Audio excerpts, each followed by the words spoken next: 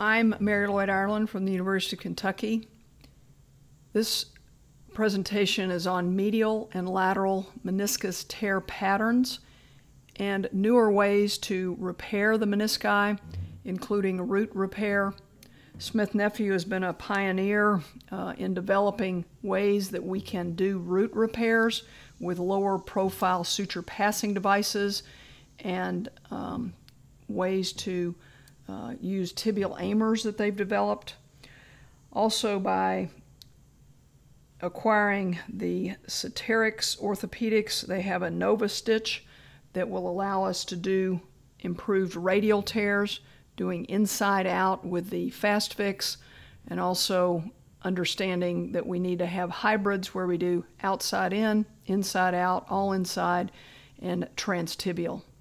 You have to have an appreciation of these root tears, look at them, and fix them if you can. I am a speaker consultant with Smith Nephew. ACL and meniscal tear cases, a panel. We ran out of time at the Fellows course, so I wanted to get this to everyone and post it on the Smith Nephew website. I was honored to be asked to attend and participate in the wider scope of arthroscopy Fellows course held in Chicago and hosted by Smith Nephew. I thank them for their continued dedication to education for all of us throughout a lifespan. I have been a paid consultant as a speaker for Smith Nephew.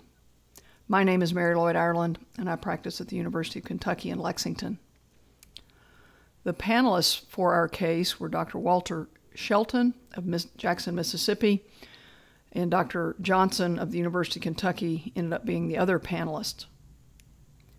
You can see that this is a lifelong education. The lower pictures are from the ACL study group and show Freddie and Volker Musahl in Cape Town watching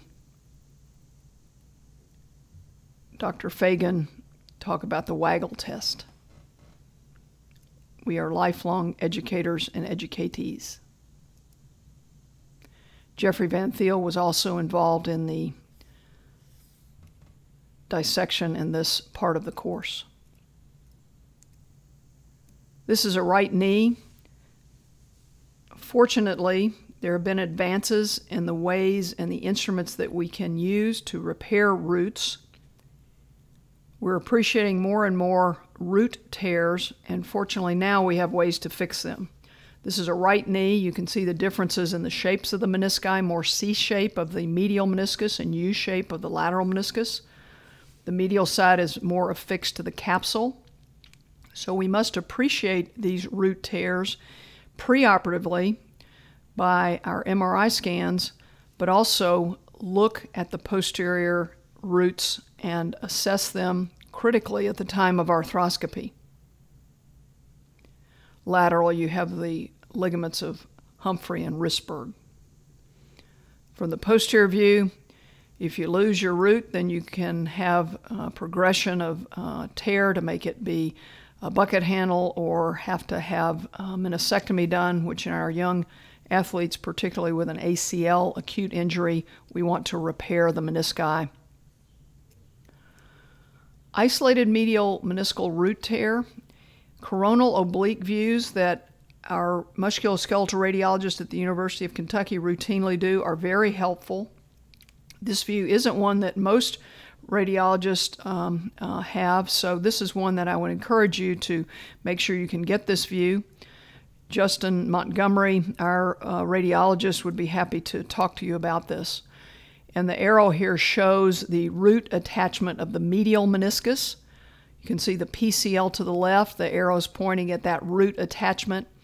And this is the coronal oblique tear on T1 image. Another view of the coronal oblique T1 root tears. So it's an avulsion from the attachment into the posterior aspect or the root of the meniscus. So get this view and show this to your radiologists so you'll be prepared to do a root repair. This is a 15-year-old soccer player, had a non-contact pivoting right knee injury. Past history is significant in that previously, 8-9 months ago, she had had a tibial spine avulsion repair. Then you can see the suspension fixation on the tibia from the repair.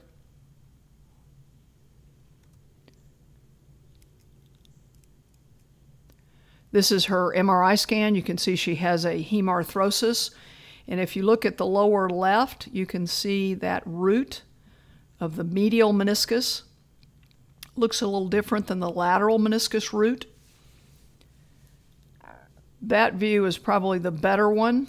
You can also see these axial cuts where when you look to the posterior aspect in here, you'll see there isn't a good definition of the meniscus tissue back to the posterior capsule. But the lower left shows that better than any, and then over here the lateral meniscus attachment root is normal, and see how there's a gap there where there's fluid. So this gave us a clue based on the radiologist reading that there was indeed a medial meniscus root tear, and you don't see it as well here on these coronals or certainly on the lateral view. You can see by where it's highlighted with the arrows. Now here's our coronal oblique view in that lower right-hand side, and you can see clearly where that tear is by the arrow in the lower right. Again, the capsule looks a little blown out here, and then you can see here on the coronal where there's this separation, so it gives us clue that there is indeed a medial meniscal root tear. And if you look on this sagittal section, see how the meniscus is high riding there? So those are all clues that we will be able to repair the root. We've got to see it first, though. This is the arthroscopic view of this. The lower right-hand side shows where that root tear is, and this can be fixed best if we use tibial tunnels and put that root back down to the tibia. You can see where the probe disappears in that posterior third medial meniscus tear, but definitely a root tear. After appreciating the root tear, the next step is to do the repair. So you can see the probe in the upper left is demonstrating that root tear. The low profile first pass is in the upper right, and we're passing the braided suture, so you can use ultra cord or ultra suture, and this is probably a better way to do it with the actual tape. So the tape doesn't tend to cut through and will give you a better fixation back down to the tibia. So in principle, what we're doing is putting the root tear back where it should be, which is attaching to the tibia. Other devices that have been used are fast fix, where we push actually the meniscus out to the capsule, but anatomically it's going to be much better if we can get a better fixation down to the tibia where that root belongs.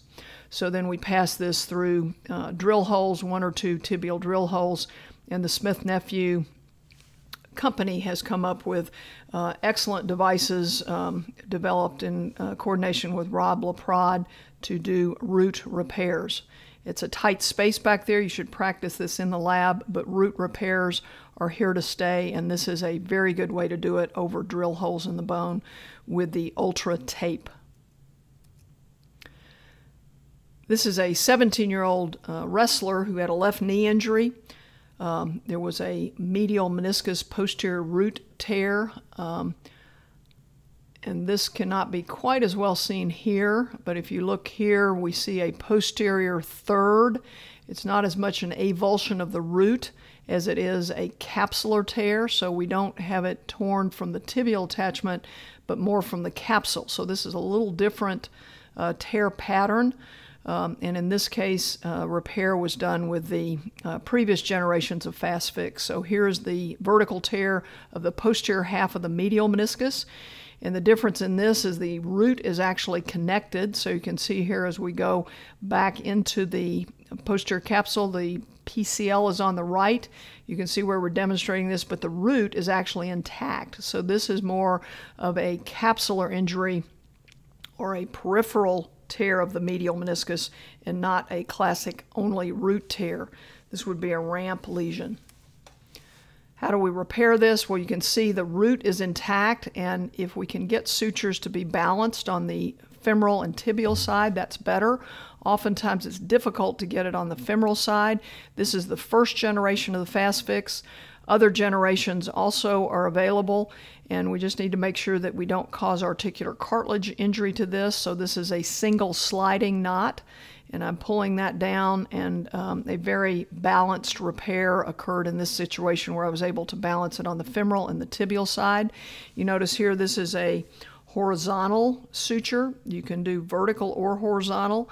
The best fixation biomechanically would be vertical oriented sutures. Sometimes I do a mattress horizontal, and if the tissue is better for that, I'll do that instead of the vertical that you can see on the femoral side. So again, the root's intact, as you can see here, but this is a peripheral capsular injury or a ramp lesion. You don't want to miss these.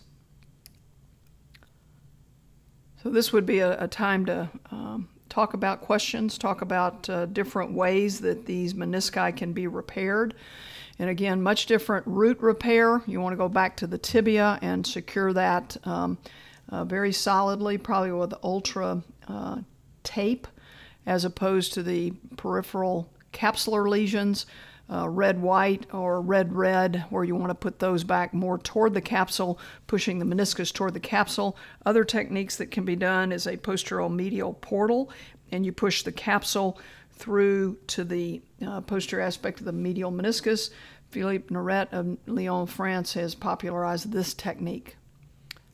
So be prepared. Don't miss root tears, particularly the medial root. Now we'll shift to lateral root tears. We see these more commonly with ACL tears. The risk factors associated with grade 3 pivot shift. 90% of patients with a grade 3 shift had 2 or more of the below risk factors. Lateral meniscus root tear, bucket handle tear of the lateral meniscus, increased lateral tibial slope, or injury to the ALC. So beware of unstable lateral meniscus tears in the higher grade pivots.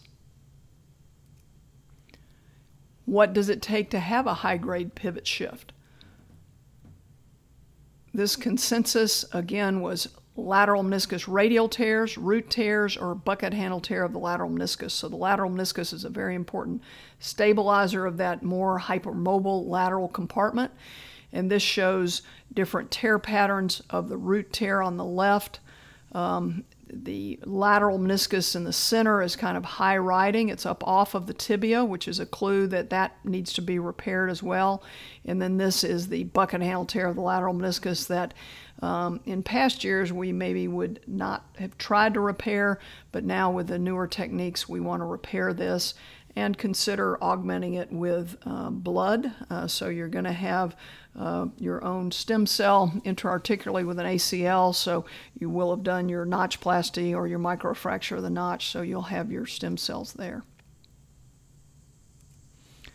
How do we repair lateral meniscal radial tears? So this is a flap tear or radial tear. Again, in the past, we did not repair these, but now we're saving the meniscus at all costs, and there's no harm in trying to repair this. So this is a radial tear of a posterior-based flap tear of the lateral meniscus, and this is probing it, and we'll want to put sutures in it. And in this case, we would do side-to-side or oblique sutures in this. Post-op rehab is a little bit different when there can be some protected weight-bearing, less weight-bearing initially, and limitations of flexion. Root repair instruments. These are very important. You need to be prepared. You need to have a jig to drill your tibial side if you're going to do a root repair. And then you also have to have cannulas, curved rasp, curved shaver to be able to get back into that posterior compartment. The lateral side is going to be a little easier than the medial side to see. And then have your sutures, whether you use 2O PDS, ultra cord, or ultra braid suture. Have these available, particularly with an ACL in a young person. These low-profile curved tibial aimers allow us to get back in the back and get to where that attachment should be. This is the example of these low-profile curved tibial aimers. The hidden reality is lateral meniscal root tears. You may not have seen it, but it has seen you many times. And fortunately, now we have the instrumentation and the appreciation of these root tears by understanding high-grade pivot, looking at your coronal oblique MRI scans, that these tears do exist. This is what the normal attachment of the lateral meniscal root is, and this is what that attachment is with a root tear, and you can see how superior that lateral meniscus is. So this is one that you want to fix. This is what the normal. So we have to understand what normal is. There's more mobility of the lateral meniscus naturally, but this is normal on the left, and then this is the high-riding lateral meniscal root tear. These slides are courtesy of Charlie Brown, who has done some great work in classifying lateral meniscus tears, developing techniques to repair them, and giving us an appreciation of how important the lateral meniscus root tear is in association with a grade 3 pivot shift. And this is an example of the braid, the tape to do the repair. And again, this doesn't cut through like sutures would cut through. And this tape, this ultra tape, is again a good advance to do and pass that through a single or double tibial tunnel and tie it over a button or over bone. So you can see now where that repair is stable, and we've sucked it back down to the bone, which anatomically is where it needed to be, not pushed toward the capsule as with a fast fix, all inside fixation. Probably the worst tear of all is that radial tear of the lateral meniscus that propagates all the way to the capsule, as you can see up here on the upper left. So you really need to do like a shoelace technique to repair these.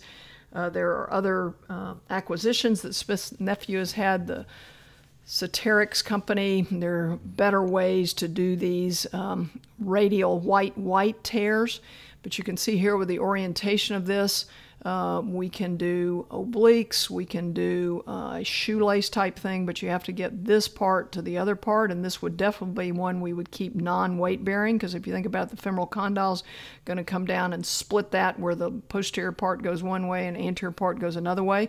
These tears can be successful at a high rate if you do a repair like this, courtesy of Charlie Brown's case, and repair it in this way. So you have to do inside out, other ways with the Soterix, and again, know what instrumentation you have and how to use it. Practice this in the lab or the OLC and go to labs. And if you do have a tear pattern that's a radial tear of the lateral meniscus, you really want to fix that, because taking that out is going to be a subtotal lateral meniscectomy. So here's the way that he fixed this. And you can do all inside out, and this depicts an inside-out approach, and make sure you avoid the perineal nerve, put the knee in flexion, do an open approach, and use some type of a vaginal speculum or a spoon to protect those posterior structures, particularly the perineal nerve, and do this in flexion or a figure of 4 position. Thank you, Charlie, for that, and for popularizing repairing the menisci in so many different ways. The true gold standard of meniscus repair was an inside-out repair techniques. So in addition to these newer ways to repair the meniscus, either through the tibia down to bone or the all inside, we also have to have an understanding and a knowledge to do the inside-out meniscal repair techniques, particularly in the anterior horn. We can also do inside-out techniques, but we need that equipment available. The gold standard for meniscus repair is inside-out. However, you can do a hybrid, a combination. So in the back, you can do through the tibia or all inside, and in the front, either use the newer devices of the Soterix or use inside-out. What about other things such as blood clot, stem cell? With the ACL, we have that available naturally, so to speak. This is a repair technique. Again, the hoop stresses are restored in this way. A lot of sutures, but it's only suture, no devices, so this would not be as inexpensive as some of the all-inside techniques. And this is the inside-out technique with the different zone-specific cannulas, so we can get the sutures, the needles in more anterior to avoid the neurovascular structures of the infrapatellar branches of the saphenous nerve medially or peroneal nerve laterally.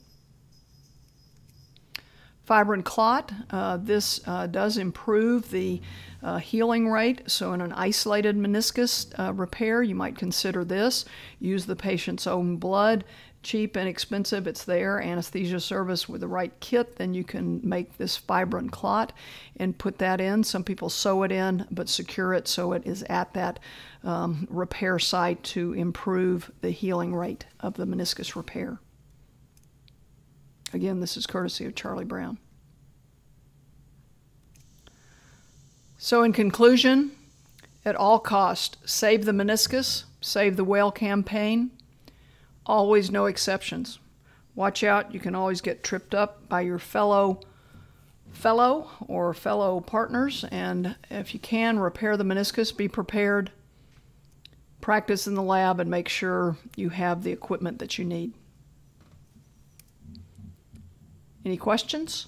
Reflect and get your attendings or those in your conference different ways that they've done meniscus repairs over the year and what they feel about the newer techniques and advances in instrumentation. Now's the time to share some of these cases, research it, and figure out what you're going to do when you're in practice. Experience is the name everyone gives to their mistakes. Oscar Wilde. Good judgment comes from experience, and experience comes from bad judgment.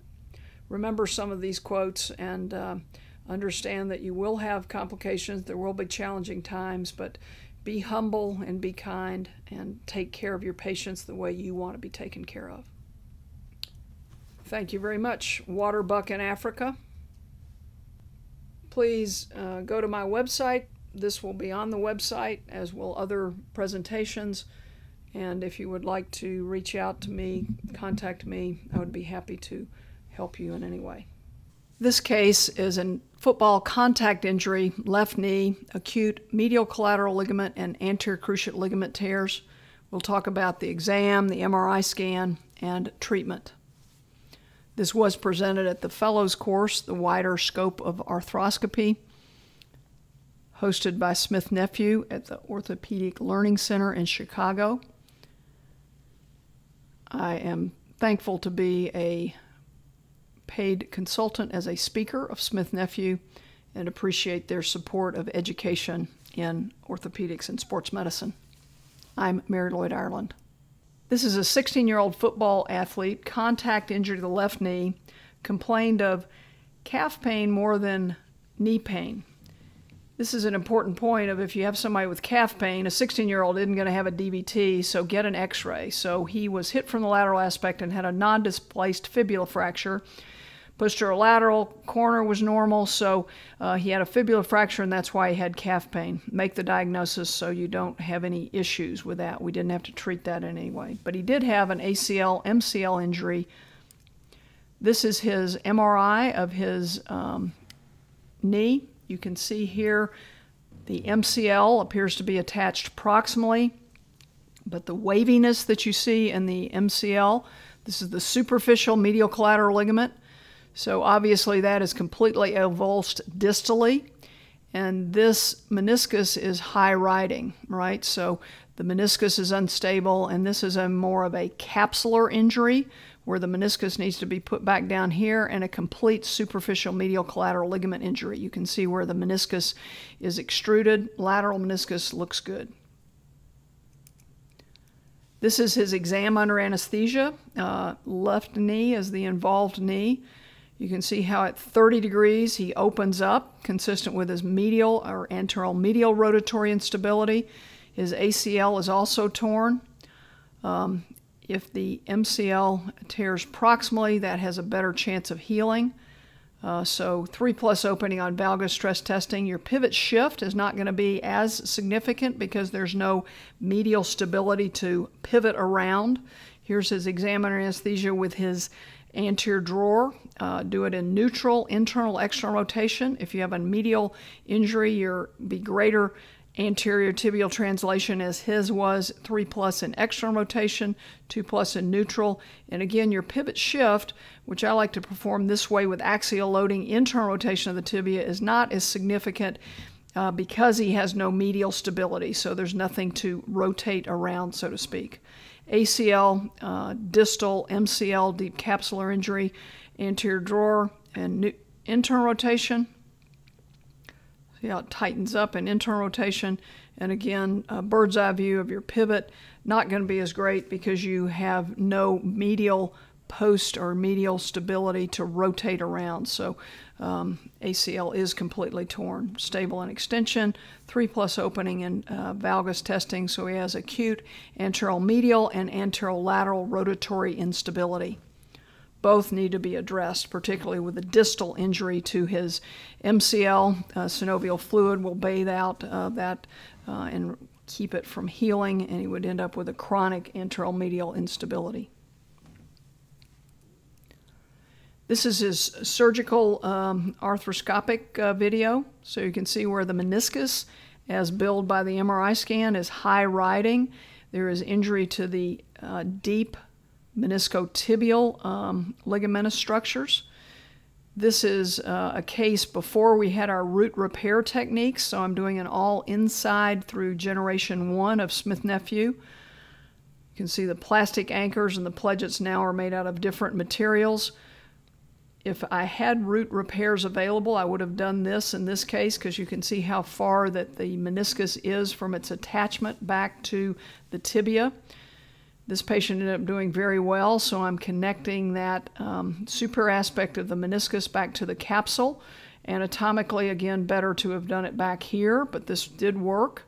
So I am doing an all inside repair on the femoral side. His deep capsular ligament, tibio meniscal ligament, needs to be addressed, as well as the superficial tibial collateral. So I've gotten it a little closer to the tibia, and you can see this is that deep capsular injury that you can see arthroscopically. This is my ACL, so I do the medial meniscus all inside repair first, then ream my tunnels and do the open MCL repair. I will actually ream inside out here. A outside in can be done through a pin or over a guide wire. And then this is our reaming, which I like using this acorn reamer with a smaller shaft, and then fix this with an interference screw. This is a bone, patellar tendon bone. And then the ACL graft is intact. I'll wait to tie that down until I do my medial repair, making sure that my femoral side is well attached. And then I'll go back in and do an inside out to localize the best spot for our incision.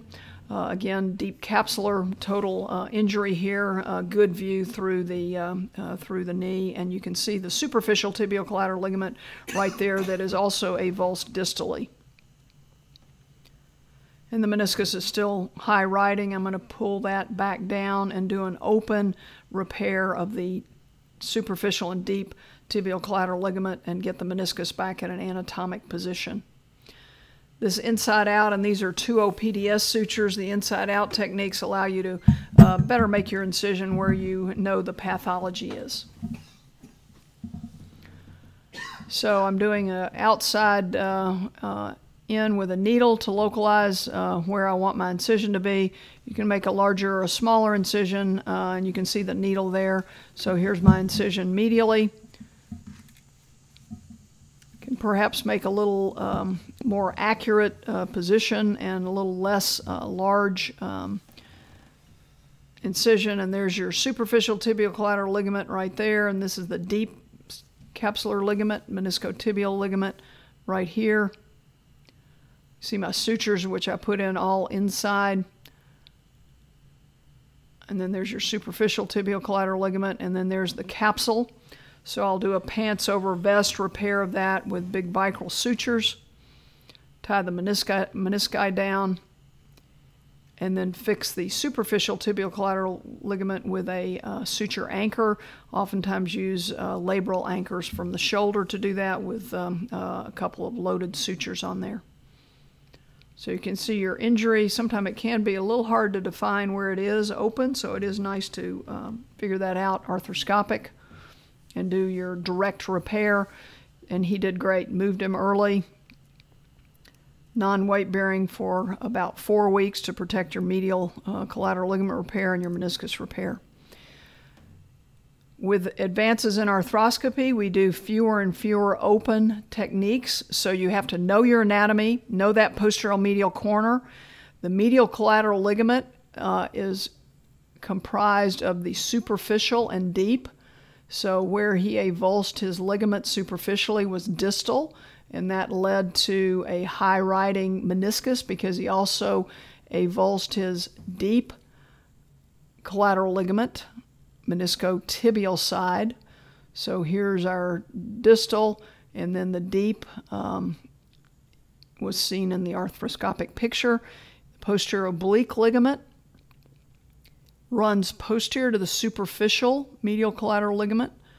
You can see here where the POL is. So this is the posterior oblique ligament. This will need to be repaired or reefed if it is torn. And there are multiple bands attaching to the posterior medial capsule, semimembranosus, and proximal tibia that comprise the posterior oblique ligament. Adductor tubercle is the key to MPFL repairs, identifying that. And then here's the semimembranosus with its 5 attachments proximally in the medial aspect of the tibia. So you have to know your anatomy, review it, and you sometimes have to do more of an open approach than you might be used to doing arthroscopic techniques. Do dissection, review the anatomy. Know your open anatomy. Us arthroscopists need to challenge each other to know the open anatomy by teaching in the lab and doing more cadaver dissections and work with our younger fellows and residents. The ACL does not work alone, so if we only did an ACL repair in that patient, the ACL would have too much stress and would definitely fail, and then you would end up with a chronic medial instability and a revision ACL. Us orthopedic surgeons can restore stability of the knee, but not necessarily this normal mosaic or the homeostasis to the knee, as Scott Dye has taught us about. So make sure that you communicate that with your patients. Don't let them go back too quickly, and counsel them on modification of activities so they don't put too many pack years on their operated knee. So as the Beatles said, to get by with a little help from my friends, so we need to repair the MCL or other ligaments if we have associated ligamentous injury, and it's best to do that acute as opposed to chronically. ACL does not work alone. Questions? Now's the time to review the case, see what different management would have been done. Any questions? Reflect and get your attendings or those in your conference and what they feel about the newer techniques and advances in instrumentation. Now's the time to share some of these cases, research it, and figure out what you're going to do when you're in practice. Experience is the name everyone gives to their mistakes. Oscar Wilde. Good judgment comes from experience, and experience comes from bad judgment. Remember some of these quotes and understand that you will have complications, there will be challenging times, but be humble and be kind and take care of your patients the way you want to be taken care of. Thank you very much. Waterbuck in Africa. Please go to my website. This will be on the website, as will other presentations. And if you would like to reach out to me, contact me, I would be happy to help you in any way. Revision ACL cases in consideration of when to do extra-articular procedures. I will present one of my own failures, which I thought the graft was in the right place. We have to think about why an ACL reconstruction reconstruction failed. Was it surgeon error, patient going back too quickly, graft choice, higher risk factors in the individual such as recurvatum, bony, and others? So when you do a revision, now we have to decide whether to do an extra-articular procedure and what procedure to do. So we'll review those procedures. And you must look in the literature from 30 years ago, a generation ago, we did a lot of extra-articular reconstructions prior to our ability to do arthroscopically aided ACL reconstructions and put it back in an anatomic spot. I'm Mary Lloyd Ireland, a 17-year-old University of Kentucky freshman. He was playing pickup basketball, landed awkwardly 3 months prior to my seeing him, and he underwent a bone patellar tendon bone autograft and medial meniscus repair. I saw him one time post-op, and he came back about 5 months post-op, stating that he slipped on the ice. He had been seen playing basketball, but he retore his ACL and medial meniscus, unsure exactly when, probably a month after his ACL reconstruction when he returned to basketball too quickly. It's very important in this high-risk age group who will go do activities that we, the surgeons, don't approve of, to try to see them back and counsel them on how important it is to follow the first 6-month post-op restrictions based on their findings so they don't re-tear their ACL. So here we have a 17-year-old freshman who's already had one ACL reconstruction his first semester, and then his second semester needs to have a second one. He's not doing very well in school, by the way.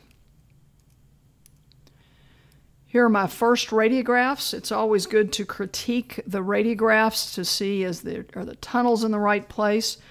As I critique these, it looks like we're very well posterior. You can see the tunnel here. My plug from his autograft is well posterior, so I'd say that's a couple of millimeters. However, we can't totally know the position of the graft on plain films. We'd need a CT scan or an MRI to better tell that for sure.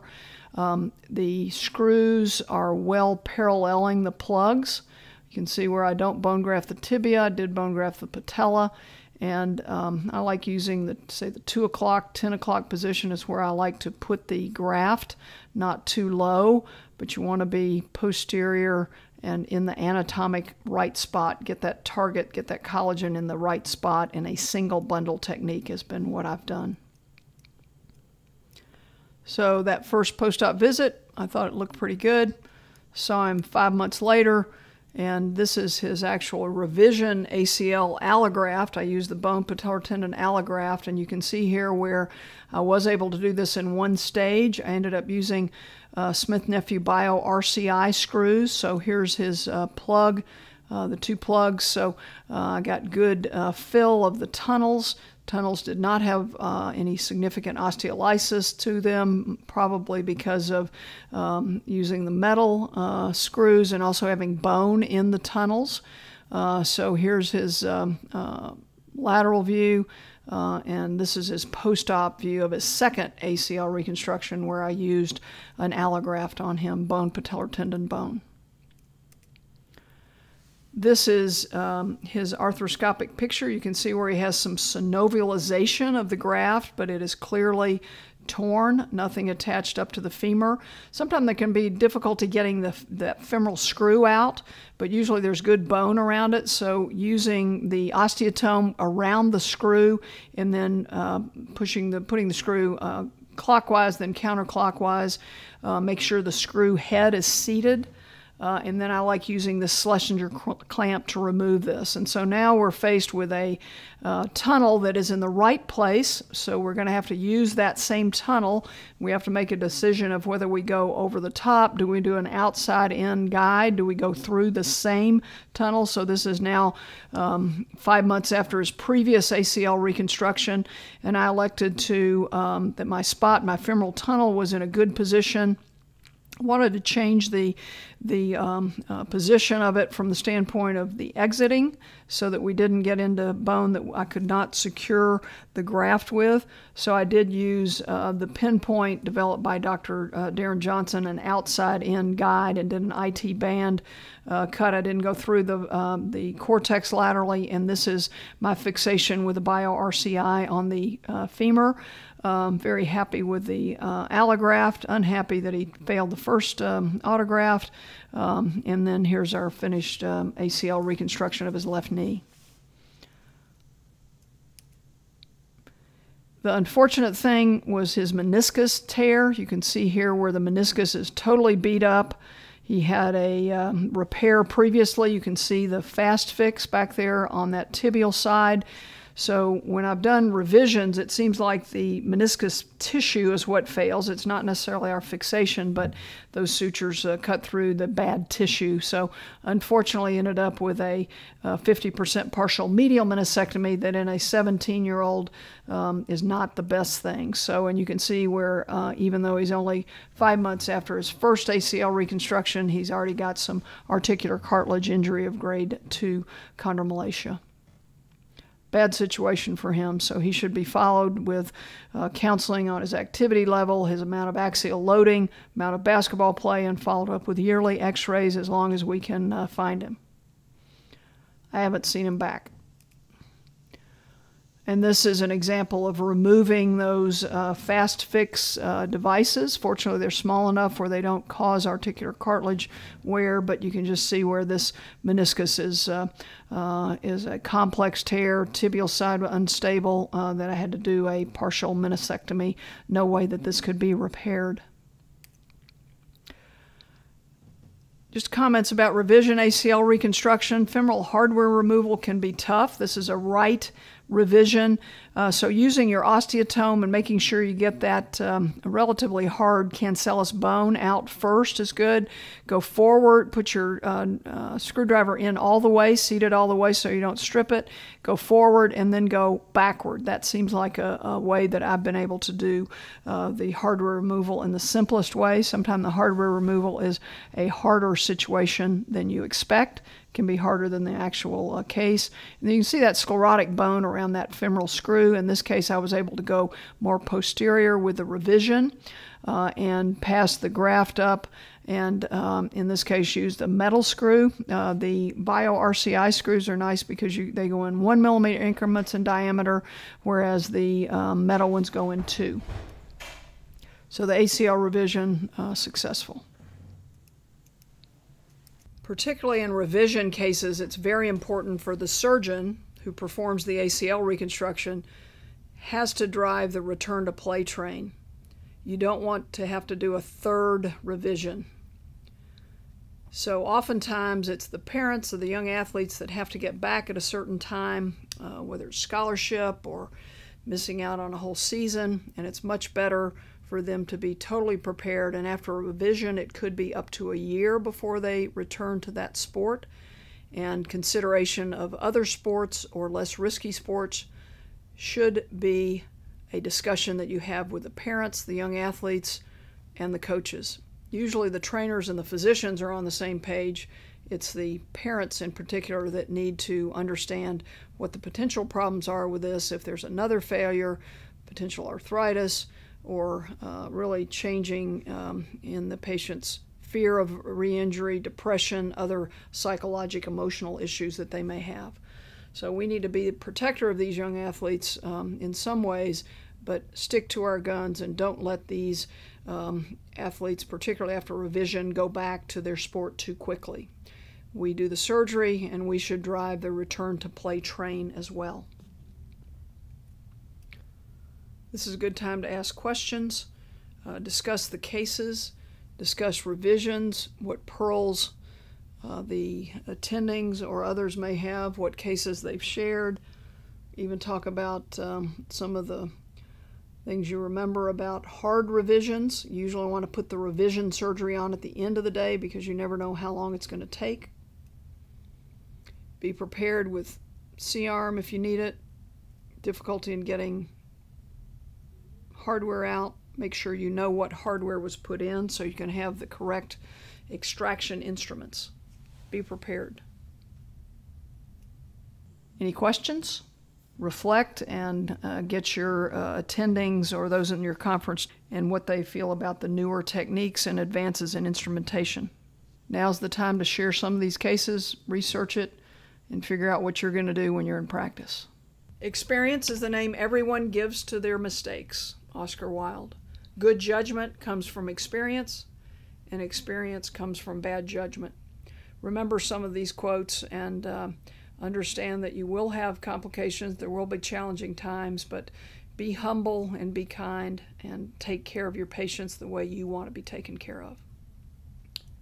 Thank you very much. Waterbuck in Africa.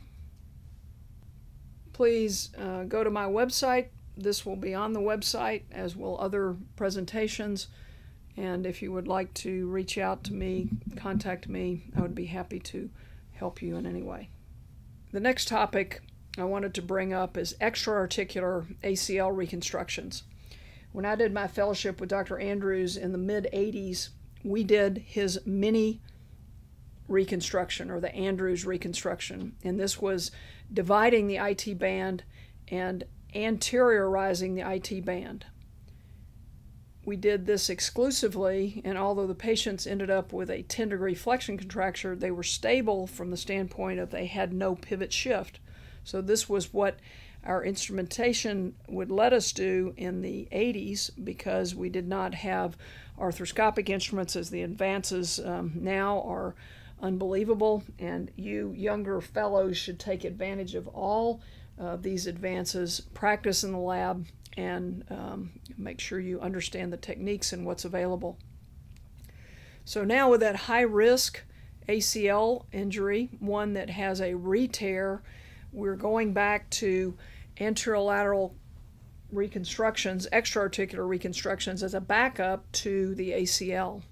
So Dr. Alan Getgood and Charlie Brown did a panel consensus group meeting of the anterolateral complex of the knee, discussing the anatomy of this and how we need to address that higher risk pivot shift or the higher risk re-injury to the ACL, who needs to have an extra-articular backup or an extra-articular reconstruction. So now, 30 years later, we're back to extra-articular reconstructions and whether we should do a backup. One of the concerns when we started doing all intra-articular anatomic ACL reconstructions was that the extra-articular would stress shield that ACL and make that not work. So we're now, a generation later, back to using this as a backup. So I would suggest that you look at the literature from 30 years ago, see what techniques were used, and develop what technique works best in your hand if you need to do an extra-articular reconstruction. The modified Lemire tenodesis has been the popular one in this revamping of extra-articular reconstructions, and this is what is being done. Smith Nephew, again, has been a pioneer in using the BioAbsorb Regenisorb BioSure interference screw fixation, and there are technique guides. These were the participants in this expert panel, and I would suggest that you look at this and see what conclusions that they came up with. And the special guests of Werner Mueller, John Carlson, and Braden Fleming added much basic science and history. Werner Mueller's book, The Knee, is a classic, and I would suggest that you review that and know the biomechanics and anatomy that Dr. Mueller has educated us on throughout his lifetime. The consensus position statement: clinical evidence is currently lacking to support clear indications for lateral extra-articular procedures as an augmentation to ACL reconstruction. Appropriate indications may include revision ACL, patients with a high-grade pivot shift, generalized ligamentous laxity, genu recurvatum, young patients returning to pivoting activities. So this is truly an indications work in progress, and I think you'll see more and more about this. So you do need to have this extra-articular reconstruction technique in your armamentarium. Review the literature, look at the European literature. So this is the extra-articular technique as popularized by Alan Getgood and Charlie Brown. And if you look at the upper right, this is the lateral aspect of a right knee. So here's your incision, fibular head is here, IT band. So basically the IT band is detached proximally, brought underneath the lateral collateral ligament. The lateral femoral condyle is roughened up, and then fixation is done there. So this is a saw roughening up the bone. So you put back with a staple or the screw as shown here, and then if there's enough IT band left, you can suture that back through. So this is a proximal detachment. Go deep to the fibular collateral ligament and turn it back on itself. There are a lot of other techniques that have been done, like I said, 30 years ago. And these are some of those other techniques, IT band tenodeses. This is the Andrews. So this was a cross stitch where basically we would cut the IT band, elevate it anteriorly, and pass it through 2 drill holes, tying this over bone. So this is the suturing that we would use, number 5 Ticron suture. And this did work very well. Again, the patients had a bit of a flexion contracture, but it eliminated their pivot shift. So this is another consideration of what type of IT band tenodesis to do. This was very easy to do, no extra equipment, just used a beef needle and sutured those, tied those down over a bone bridge medially. There are different development of the femur where there are different cams. If you have an accentuated cam with more concavity where the lateral aspect of the femur to the diaphysis is, that's going to work a little bit better because that cinches up around that cam effect. If it's flatter, that may not be the best procedure. And then here's the Lemire procedure where it's transected proximally. The Ellingson was a distal detachment and then put it back again through the fibular collateral ligament.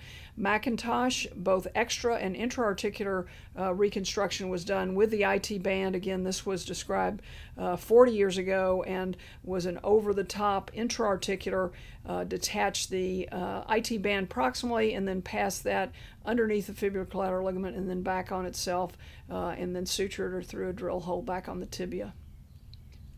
Know the history of taking care of this in the IT band tenodese techniques. What are your indications for extra-articular tenodesis? Preferred procedure. This is something for you to talk about amongst yourselves. Look at the literature. I think there will be more information through Alan Getgood's study of who needs to have it done. During my fellowship, we did 2 open ACL reconstructions and too numerous to count Andrew's mini reconstructions. So really had that down. But then when I got into practice in 1985, we changed everything. We now did few extra-articulars and all arthroscopically aided. So fellows need to be ready for a change in surgical techniques. You know what doesn't change? How to take care of patients, history and physical exam skills. And I would encourage you to go to clinic with your attendings, with your mentors, see how they take care of patients, and that's an art that you really need to have, and you'll have that for your rest of your life. What is going to change are the surgical techniques, and that's where we have to keep up with companies like Smith Nephew, going to the Orthopaedic Learning Center and other local places that we can practice on the new devices that are invented for us. We're very lucky to have such support of companies such as Smith Nephew to allow us to do these things. Questions? Now's the time to talk about extra-articular, what your attendings have, their experience, what they use, and quite frankly, extra-articulars, now the Lemire is the one we're using, but some of these other techniques could certainly be utilized. The real question is when to do an extra-articular. Beware of new drugs, implants, and devices which seem to be too good to be true, because they probably are too good to be true. Don't put anything in anybody's body unless you would want it in yours or a family member or friend. As Charles Dickens said, take nothing on its looks, take everything on evidence. There is no better rule. These are some of the devices that are very difficult to remove. I would encourage you when you do your dictations to make sure you say and state exactly what equipment you use, because you may not be the person doing the revision, but if you're not, the person who is going to find you and haunt you to ask you why you did that. So these devices I have not personally used, but they're very difficult to get out. There are extraction methods, but you need to get in touch with the company. And then this is another one that's a spiked washer that is very difficult to get out. The pitch of this screw is not like our usual Synthes or Zimmer screws, so this pitch can make it difficult where sometimes you pull the head of the screw off. Another thing that I did during my residency or my fellowship is we did a lot of Gore-Tex ligaments. So the synthetic ligaments or other ways to repair the ACL look very promising. Keep up with those. Martha Murray's Bear technique is very promising, where hopefully we can repair the ACL. So this is what an x-ray looked like with a Gore-Tex ACL reconstruction. And these did provide stability, but unfortunately all the strands that were in there and the indications were failed open ACL reconstructions. So all these little strands could create a sterile synovitis as they failed, or in some cases a staph epi aureus infection. So this could be very difficult. So beware of those things that seem too good to be true. These worked for a while. The Gore-Tex ligament with all its strands, it worked for a while, but all probably needed to be removed. Any questions? Reflect and get your attendings or those in your conference and what they feel about the newer techniques and advances in instrumentation. Now's the time to share some of these cases, research it, and figure out what you're going to do when you're in practice. Experience is the name everyone gives to their mistakes. Oscar Wilde. Good judgment comes from experience, and experience comes from bad judgment. Remember some of these quotes and understand that you will have complications, there will be challenging times, but be humble and be kind and take care of your patients the way you want to be taken care of. Thank you very much. Waterbuck in Africa. Please go to my website. This will be on the website, as will other presentations. And if you would like to reach out to me, contact me, I would be happy to help you in any way.